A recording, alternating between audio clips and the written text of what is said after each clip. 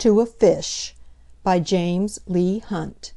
LibriVox.org, by Leanne Howlett.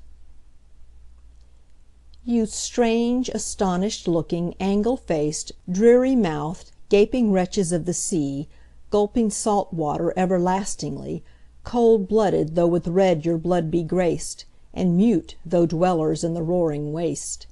And you, all shapes beside that fishy be, some round, some flat, some long, all devilry, legless, unmoving, infamously chaste.